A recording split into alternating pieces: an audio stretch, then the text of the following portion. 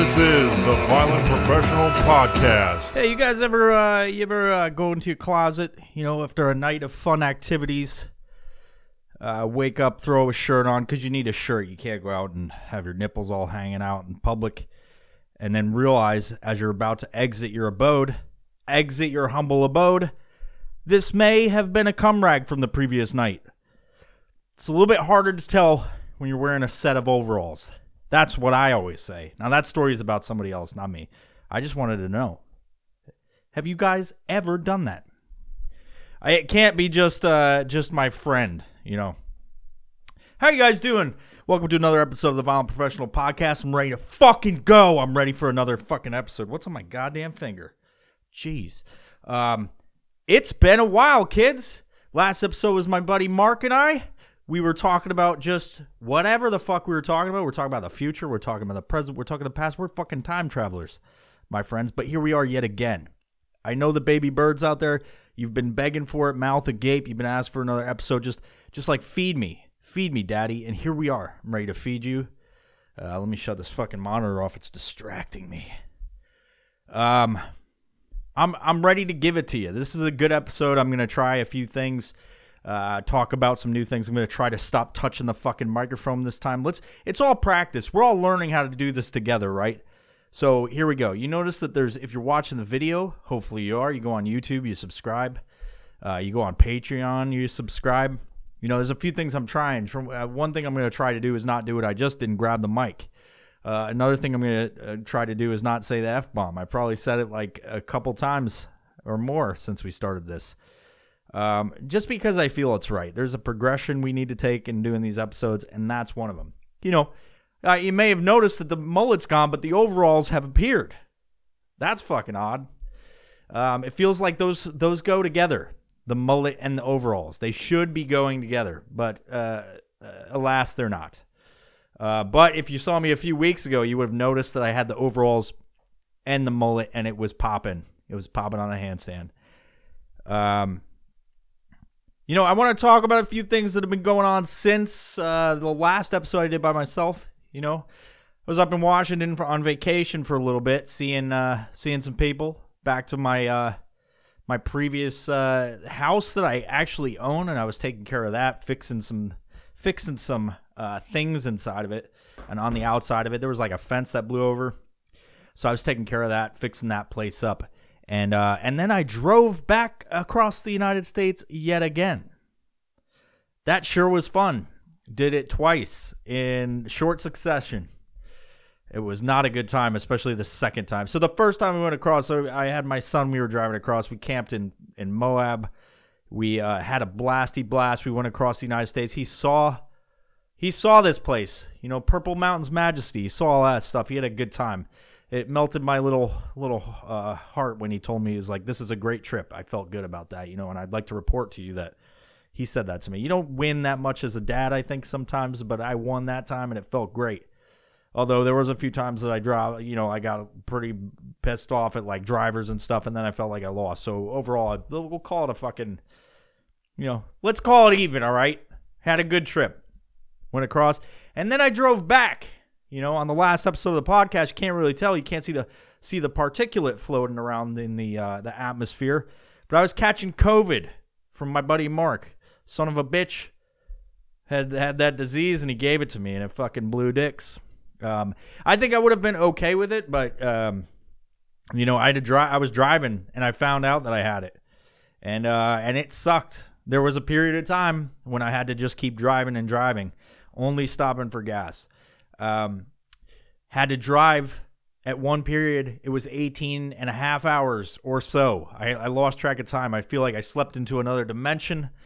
There was nothing but snow at one point. I was on the leading edge of a fucking snowstorm that wouldn't quit. It just kept following me, putting a nice little blanket of winter wonderland in my path. And I just didn't know when the fuck it was going to stop. There were plenty of times where I was like, I should stop and get this hotel right there, but then will I get stuck in the middle of fucking wherever? There's a whole bunch of wherever in the United States that you don't want to get stuck at because you may never leave. People will be missing you, and they won't know where to find you because you're in whatever town, USA. So I had to keep going. I just had to keep my my truck just pushing. With those, I had to keep those ponies going, and then we made it through. But 18 hours later, I got to sleep at a truck stop in my truck for about 3 hours, and then continued on my way. It was probably the most miserable fucking road trip I've ever been on. One, I had COVID, and two, I was not getting stuck in some goddamn snowstorm, and so I had to push. And it was basically let's take out those 3 hours of sleep, which don't count for jack and shit.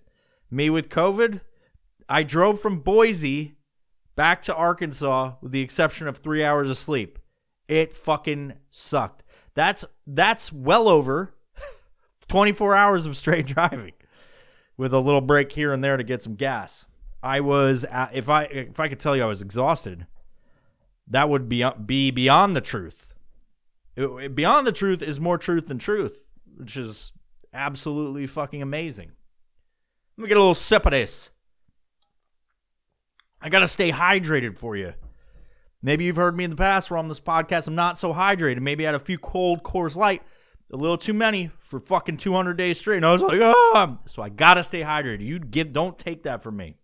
The world will take so much from you. Don't take my hydration. All right? I got a little bit of juice in there. No booze in there. I'm clean. All right? I have been on this kick of no alcohol since I left Washington. I feel amazing. Some people ask me like, "Hey, do you feel like you're going overboard?" To some respect, I'll admit yes, but I will say that one real reason I was driving. I'm not an alcoholic that drives and drinks across the United States. Are you fucking kidding me?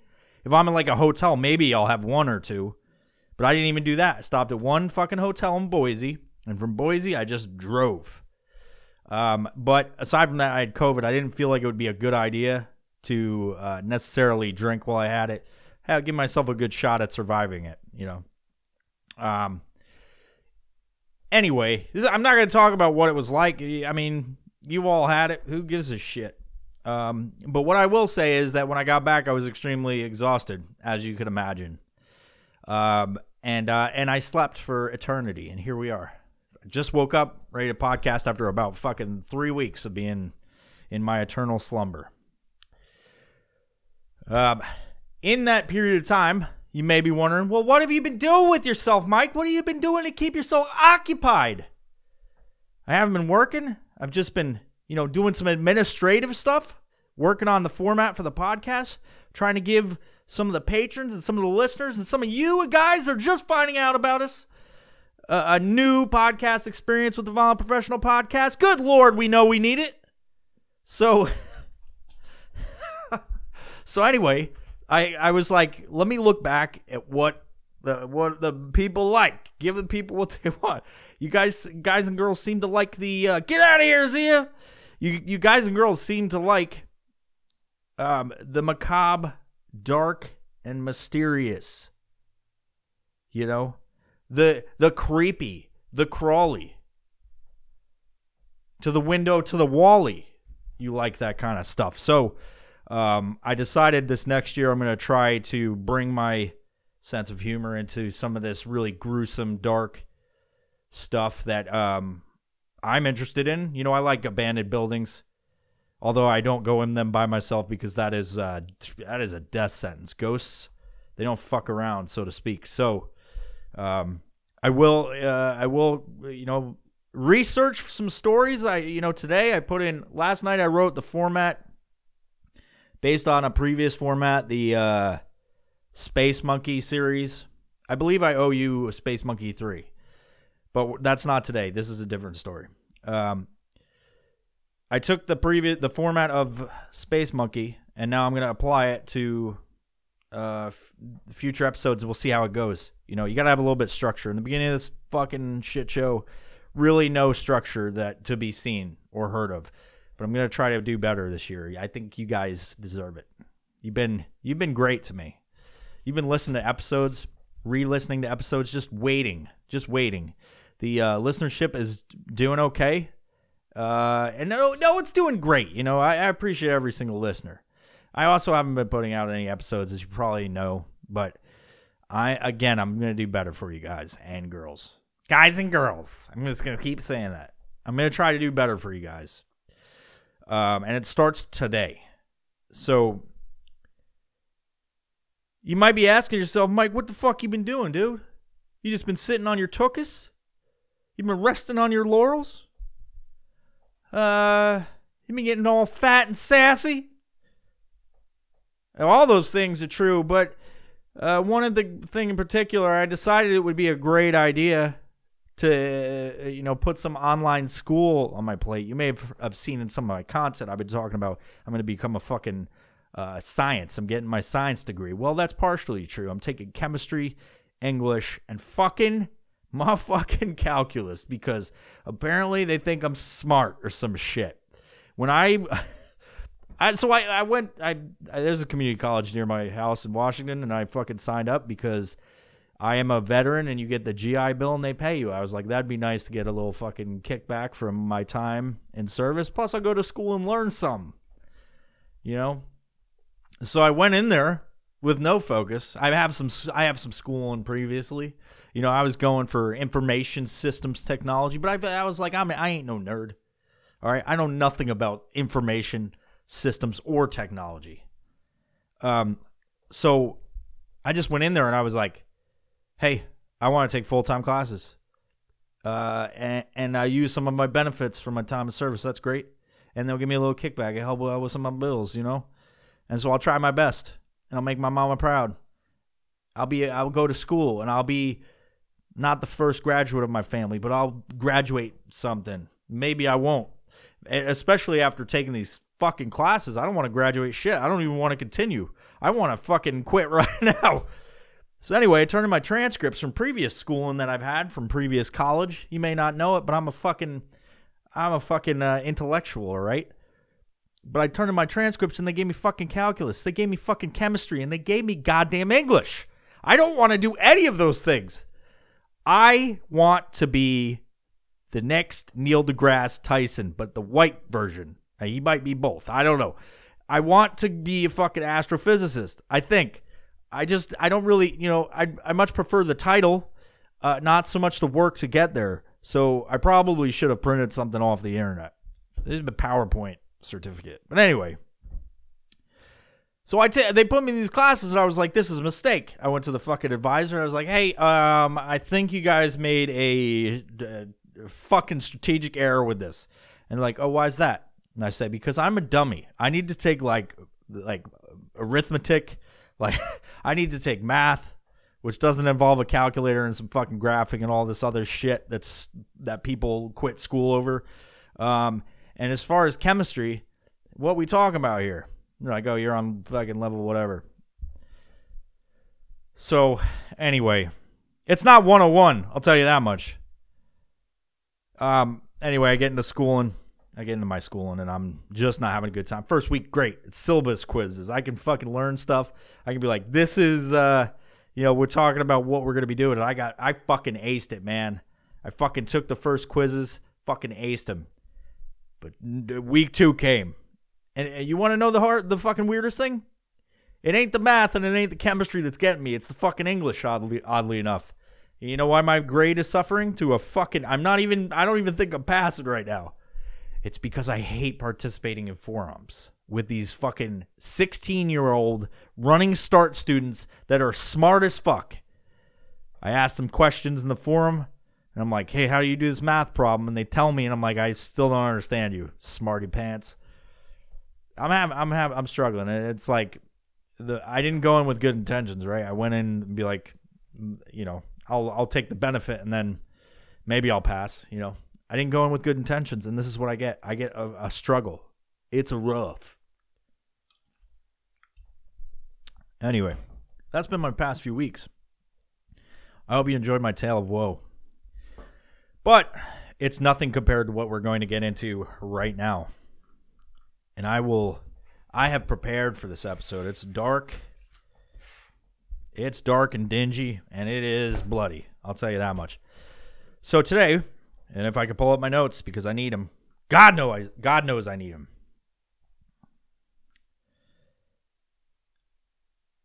Hey, while we wait for me to pull this up, if you could, Spotify has a new rating system. If you can go on there, tap the 3. You're listening to this on Spotify? There's 3 buttons next to my fucking artwork with the little death cheetah, and it says The Violent Professional. If you can go on Spotify and hit the 3 buttons below that, and then it says rate. If you could give us a 5-star rating, that'd be huge. It'd light up my life. Truly, because when you're a podcast, you need all the help you can get, to get the word out that people want to listen. I know some of you want to listen, so if you like the episodes, if you like the podcast, then could you tell people about us? Like, share the podcast, the Instagram, what have you, the website, but give us a rating on Spotify. That will help immensely. So tonight, I'm going to talk about the Villisca axe murders. This is something that is a part of lost American history that was preceded major serial killers, modern serial killers of the day. And I'm not talking about like the ones that are like very recent. I'm talking about like the 80s and 90s and 70s, right? Dahmer. We're talking the Zodiac Killer. We're talking about, the Manson family. Stuff like that. This is before this, way before all that. I'm going to try, the name of the town is going to escape me a few times, I'm sure of it, but I'm going to try to do it right, okay? The Villisca axe murders occurred between the evening of June 9th, 1912, and the early morning of June 10th, 1912. In the town of Villisca, Iowa. Yeah, some of you have never heard of this, so I'm going to fill you in, all right? I have never heard about this until I started going, like, what am I going to talk about this week? What am I going to talk about? I'm going to talk about some fucked up shit? Yeah, I'll talk about this. In the Villisca axe murders, 6 members of the family known as Moore and 2 guests were beat to death, slashed, hacked, and smashed somewhere in the morning of June 9th and June 10th after they all went to sleep. Of the 8 victims, 6 of them were children, unfortunately. Again, this happened a while ago, so this is before cell phones, modern shit. This is as American as you can get when it comes to mass murders. And jumping ahead, you can go visit this place. It's in Iowa. It's actually like a tour. It's pretty fucked up. The building's still there. You can go in all the rooms. But getting into it. So during the nighttime, 8 people were murdered in a really fucking weird way, and this is unsolved. It still to this day is unsolved. They don't know who it is. They have a few suspects, but nobody's been convicted of this. A few people went to trial. There's about 4 people that were suspects, and one of them was their best shot, but then the jury was hung. They couldn't figure it out after even confessions from, and I'll only talk about the one that I feel is the one out of all of them. I'll talk about the one that I feel is the most probable. So it's either a person or persons, but highly likely that it's one person. Entered their house in Iowa, and in the nighttime, walked through and one by one systematically executed everybody in the house. There were 2 adults, 6 kids, and of the 6 kids, they were between the ages of 5 and 12. And over 10 years of investigation, repeated grand jury hearings, and 4 suspects, they could never convict anybody because there was not enough evidence, and I'll tell you why. The evidence got all fucked up after the family was discovered. So there's the father, Josiah Moore, and his wife Sarah took their 4 children, Herman, Catherine, Boyd, and Paul, to a Children's Day service at their Presbyterian church. With them were Lena and Ina Stillinger, who were neighborhood kids and friends with them, and they were at the service with the family. And at the conclusion of the ceremony, their parents were away, and the kids wanted to sleep over with their friends. So they went back to their house. Oh, well, let me go back. Talking about the service, it was the end of year Sunday school program. The mother was the co-director, and all the kids performed little speeches and recitations along with other Sunday school members. At the end of the service, there was a little hangout session with all the kids. And if you've ever been to church, depending on what church you go to, sometimes like the one I went through was a Protestant or Christian or Catholic. My family and my extended relatives, we all had different churches we all went to. So it was always kind of similar, but a little bit different, especially with the Catholic stuff. If you've ever been to that, it's a little bit different. So usually at the end of Sunday school or whatever, which is what I enjoyed as a kid, is like the coffee cake and the donuts and stuff that they had at the church. If you had that, that was something I enjoyed. That was literally the only thing that I enjoyed about it. So now I just get cake on Saturdays. So the whole thing ended at 9:30 p.m. on June 9th of 1912. It's a long time ago. It's over 100 years ago. And so everybody left the congregation, the end of year celebration, and all the family and the two other guests, they walked with them back to the Moore house, and then they had some cookies and milk, having some fun family shit. And parents tucked everybody in. Everybody went to sleep, and then the parents went to sleep. And so somewhere after everybody went to sleep, they would never wake up again. So the next day comes, and the people are outside. Let me find this lady's name. So the next, this lady named Mary Peckham, she was a neighbor of the Moores. And it was about 7:30 a.m. when Mary realized that nobody was outside. See, back then, kids and family members were usually up. They were taking care of their fucking livestock or their chickens, the Moores had chickens. They were doing laundry. And there was you could tell there was commotion. People were making breakfast, all that stuff. It's a different time. You would wake up early. Everybody was up, and everybody was doing their thing. Kids were running around. And so she noticed by 7:30 that none of the family was up. There was no sound coming from the Moore house. And so she went to go see what was going on, see if everything was all right. And she knocked on the door. Nobody answered. It was dead quiet. And she tried to open the door, the front door to the house. I'll explain how the house is laid out too. And nothing. The doors are locked. She can't get in. And so she called her, who did she call? She called her brother, or Joe's brother Ross, who had a key to the house, and he came over, and he arrived about 8. And he had an extra key, and so he went and opened the door, unlocked the door, went inside, and quickly realized that everybody in the house was dead. So he went in, saw 2 people dead, and he backed out, and they called the sheriff or the constable. What he saw was 2 figures covered in sheets in the back bedroom, which would be the downstairs. As you walk into the kitchen, you go through what is called the parlor or the living room, take a right. There's a bedroom right there, and kids were covered up with their bloody rags.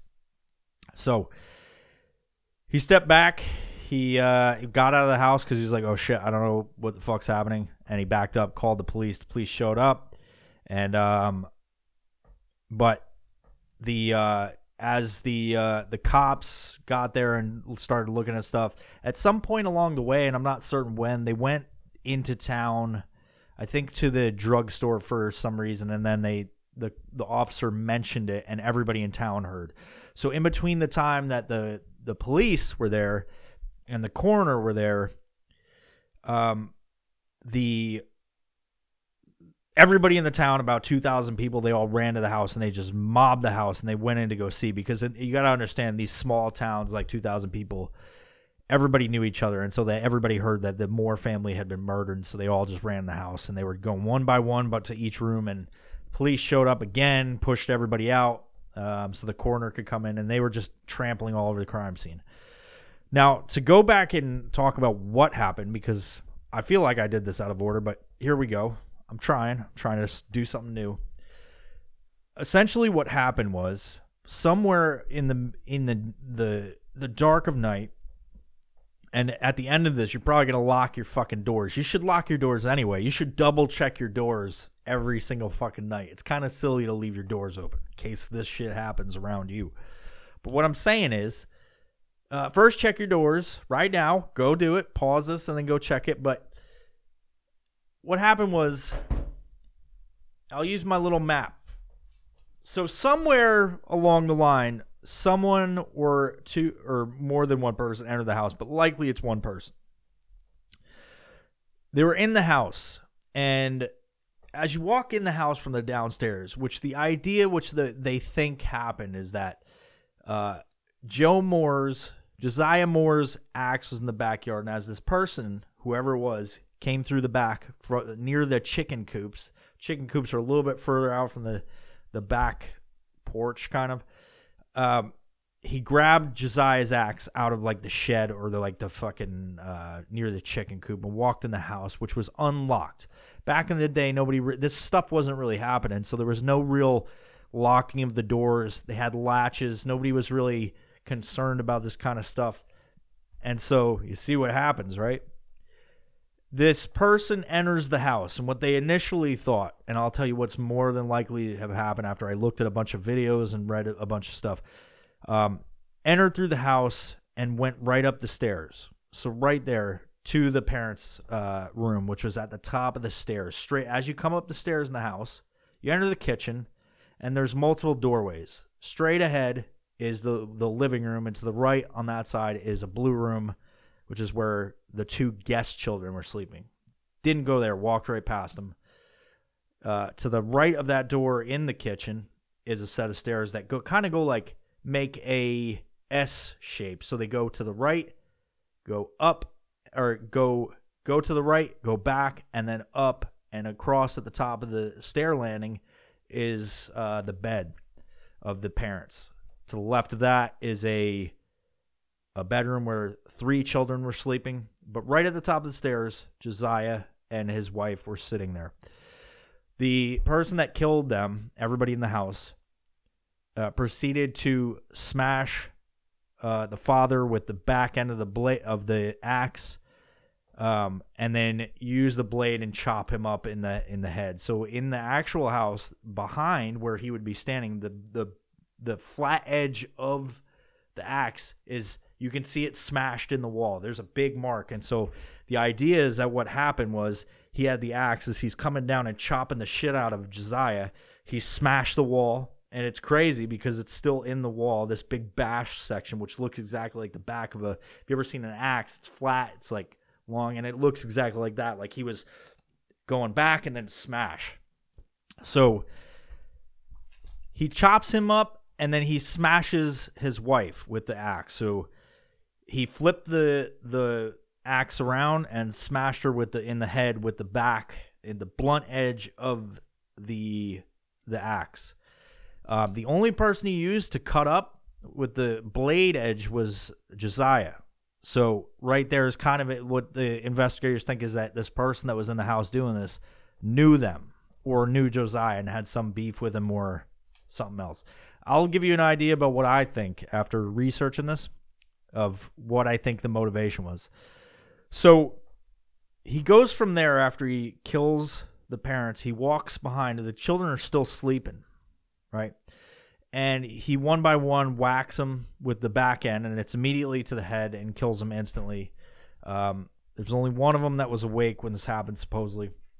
And he's going around and smashing them, and then he proceeds to go back to the parents' room and takes more swings at Josiah. So essentially everybody was just once or twice.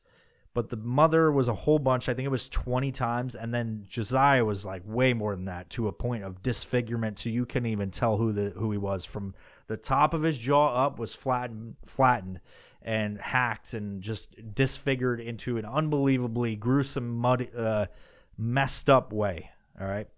So from there he goes downstairs and hears there's children in the other room, and he takes them out too. Now, one of them, some of this stuff I don't want to talk about because it's pretty fucking twisted, and there has to do with sexual assault and whatever. And it doesn't really matter. That's just kind of like par for the course with this kind of thing. So supposedly he did something really bad to one or multiple of the kids. But before that, he hit one of the kids with the back end of the axe again, and then went to the other kid. And in the investigation, and when the coroner was there, there's blade cut marks on the forearms of one of them, and so it shows that there was somebody that was defending themselves in the house. Truly unfortunate story. It's pretty fucked up. Not pretty fucked up. It's really fucked up. It's like when I was doing this, I was like, well, I'm gonna start doing these weird stories that are kind of messed up or dark or whatever, but just if you've ever like sat there and listened to this kind of stuff, like it's pretty hard to listen to some of the stuff. And even in back in the day when that was happening, like back in the day, that was like over 100 years ago, it's still hard to listen to, because you could imagine, especially like if you get balls deep in these stories, you put yourself in it and you're just like reading, researching, and so now you have to understand what was happening during that and put yourself in that. So then also the layout of the house kind of comes into play with this. So whoever this person was, the initial thought is they came in through the backyard, but then there's another theory on this, that they were most likely in the attic the whole time when the parents were out at their end of year religious celebration they were having with their family. It's like a big family event, right? So as you go into the house from the back where they initially thought, you walk into the kitchen. And so you walk into the kitchen across their little deck, and I think that might be added on since they made it like a museum. You walk into the kitchen, and as you look forward, there's all kitchen shit from old-timey kitchen shit, but right across on the right corner is the entryway to the parlor. Now in the parlor, there's an old wood-burning stove, and before that, to the right, there's a room where the two guests were staying. Now, and there's one bed, and they were both in it. Now, back out there, go to the kitchen again. There's a pantry to the right, and then the stairway that goes up makes that kind of S turn and then up, which is at the top of the flight of stairs, would be the bed straight across, which was the end of the bed was right here. And then to the left was where that axe mark was in like kind of like the rooms were like, because they were like old houses and they were smaller, they had the apex of the roof. You could see the what's it called? The slope of the roof through the walls. So at the head of the bed there was that slope, and then to the left there was a wall with the dresser, and you can see the mark in the wall clearly is where the axe hit as he was bringing it down on Josiah. Now, where the killer would be to the right would be an attic crawl space. And so when they did their investigation, when they came in, there was also in the attic space, there was a chair, and there were two completely smoked cigarettes that were on the ground. So what the other theory is that the guy was in the house the whole time. He's in the attic. And when the doorway to the attic it doesn't make any sound, at least now. So it would make sense that the person would be sitting there, he would walk up, and he'd already be in the house, especially with the fact that the doors don't lock. They didn't have any locked doors back then. So soundless door, comes in, has the axe already that he picked up from the backyard, who the axe was Josiah's, and he went over and started one by one taking everybody out. So as the dude walked out of the attic, to the left is the kids' room, to the front is the father and mother, and then downstairs through the kitchen, through the living room, to the right would be the last room where he took the rest of them out. Multiple times went back upstairs to take care of more care of the father and the mother, and then continue on his way wherever the fuck he went. So all the victims were found in their beds. They were covered with bedcloth, which I think is probably their sheets. The upstairs was covered with plaster in one of the beds because when he struck the roof, there's plaster all over the floor. And then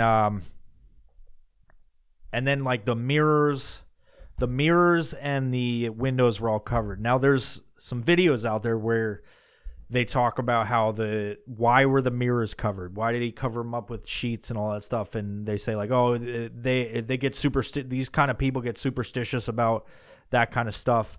And while that is partially true, it mostly goes into a religious background. And this is where I'm getting into who I think did it. So there are multiple suspects in this whole thing. They were all mentally deranged. One was I believe he was the governor or a senator from Iowa who he had like conflict with Josiah. But more than likely it was someone that knew the family and knew the layout of the house is what I feel. So the mirrors were all covered up, and it's not like necessarily a superstitious thing. It's more of a religious thing that happens. And you see this like even in Abraham Lincoln's funeral when they were doing the wake and all that stuff, they cover up mirrors, and it's a religious it's kind of like a ritual in religions across the entire world. They cover up mirrors as a sign of respect. There's some thought that like the soul will get trapped in the mirror, or the soul will see its body and get freaked out, stuff like that. So that's really why they do it. And I guess you could say that's superstition, but a lot of the people that talk about it, they think about like, well, they don't want to look at themselves when they know they're doing something bad. And that's not necessarily it. It's mostly a religious thing. And so this leads me to believe this was like a religious type. Now, a lot of people were religious back then, but the person I think did it, based on all of the stuff I read, was and he was not convicted, although he did confess a few times. I'm going to shut my sound off.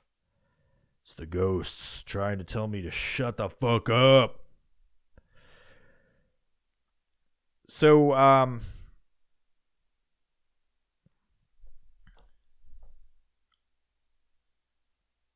so this is a horrific crime scene. Let me go back before I start talking about who I think did it and why. And I wrote down that stuff so I could just talk about it. So as the coroner gets there to do the investigation, like the crime scene's completely fucked up. It's completely fucked up. Everything's in disarray because of, like I said, all those people are just running through the fucking house.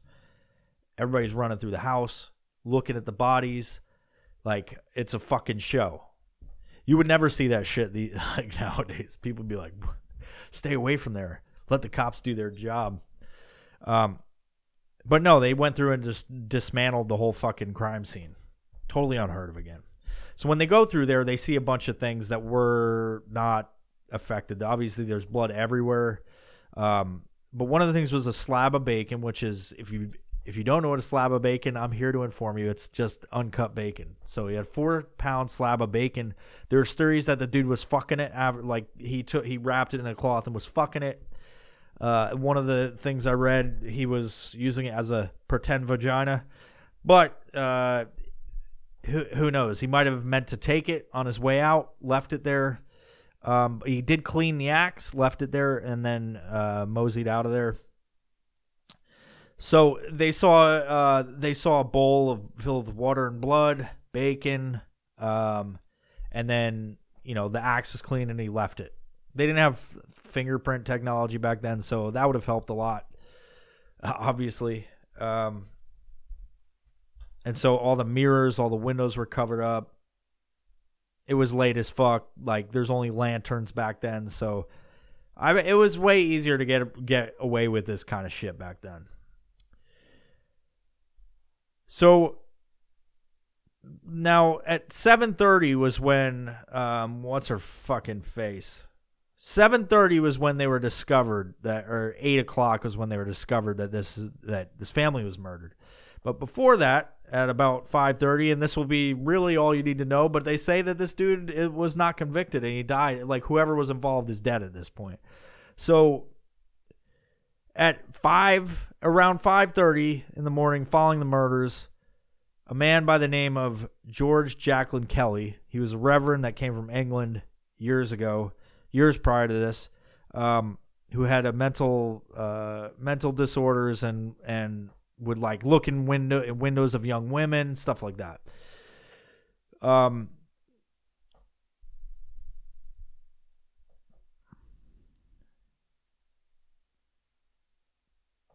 So he arrived in town in Villisca for the first time the Sunday morning of the murders and attended the Sunday school performance by the Stillinger girls before departing early Monday. And then returned 2 weeks later and, posing as a detective, joined a tour of the murder house with a group of investigators. Right there, that's pretty much damning evidence, right? But it could just be interested in it. Authorities first became interested in Reverend Kelly a few weeks after the murders. See, this is the problem. Like, they didn't have any. They're out of the 4 people. They didn't have any. They didn't have any suspects, and some for years. Like, one of them was 2 years after, attached to the senator or the governor, and he had been convicted of, or not convicted. No, he wasn't convicted, but he was suspected of murdering his family with an axe in the same manner. So, like, a lot of the people they suspected were very similar. Like, they were convicted killers that had axe murders, and they were released from prison or whatever was going on. And they just suspected them because they were axe murderers. So, which was a pretty common thing back then. That was like the motherfucking choice of murder weapon back then. There's that show with Mike Myers, or that movie Mike Myers, So I Married an Axe Murderer. It was like a comedy, pretty good back in the 80s or 90s, whatever the fuck it was, probably 90s. So the morning of the murder, it was noted when they actually made the reverend, or they said that, oh, now you're a suspect to the reverend. It's noted the Monday, the morning after, he was talking about it to people on the train, on an early morning train, before anybody knew they were murdered. He was saying there's eight murdered souls back in Villisca, and talked about the kids and stuff like that. So, I mean, right there, like, that's enough, right?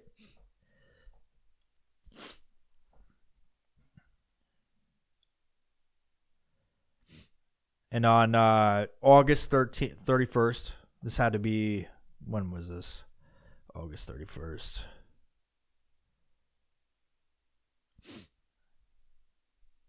So by August 31st at 7 a.m., Kelly signed a confession to the murder, saying God had whispered to him to suffer the children to come unto me. Kelly recanted his confession at trial. And his case went to the jury on September 26th. Jury was deadlocked, and no one else has ever been tried for the murders, and the crime remains one of the most horrific unsolved mass murders in American history. So that's something you may not have known. If you want to go research it, it's pretty interesting. This is my first crack at doing this kind of stuff. I'm not really great at it. I'll admit, this wasn't one of my better cracks at fucking this kind of stuff. But I tried.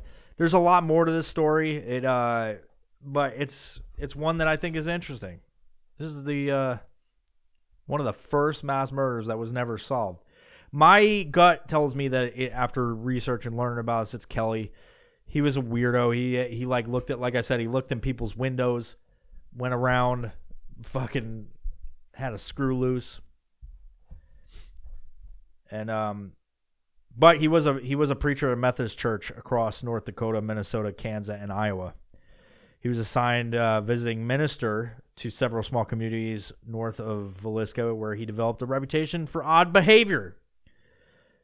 He also had been convicted of sending obscene materials through the mail and had been spent time in a mental institution. So, there you go. I think it was the Reverend. There's other people that were associated with it, but like the rest of them is just coincidental, axe murders, whatever. So anyway, thank you for checking out this episode. I truly appreciate it. I know it's a short one, and I know you usually expect a full hour, but here we are at 45 minutes, and it's okay. We'll be all right. We'll be fine. We'll do more of these. I just wanted to dip my toe into the creepy shit yet again. We've done some before. I think let me know what you'd like me to cover. And this could be internet rabbit holes. Those kind of those are wacky though. Like this, honestly, this shit's easier to do than do fucking internet rabbit holes. That gets fucking weird. If you saw the LFHOQ, however the fuck you say, LHOHQ stuff, really popular episode that me and Mark did. That is a challenge because now you're getting into I'm gonna fucking look at this, but I may be brainwashed by the end of it, and I might start a cult or sacrifice myself or other people. I maybe could become this shit. I might go fucking axe murder some people. Those are really challenging to do, and it takes a long time to be to try to go down those holes, those rabbit holes. Try to walk those roads and not get lost and see some fucked up shit. Those are challenging, but I'll do them if you want me to. Don't threaten me with a good time. I'll try it. But I'm gonna do more of these. I know you guys like them, and so I'm a man of the people. I'll give you what you want. If you do support this podcast, again, please go subscribe on any of this stuff. Hit the subscribe button, hit the bell notifications wherever you may be, and give us a rating on all of our platforms out there, especially Spotify. Especially right now. Gosh knows we could use it. We use those up ratings, and we can use a 5-star rating. So if you're not a dick and you don't just come on here to fuck with me and put a 1-star, please give me a 5-star rating. It would be very appreciated. And with that, kids, we'll see you next time on the next episode of the Non-Professional Podcast. See ya.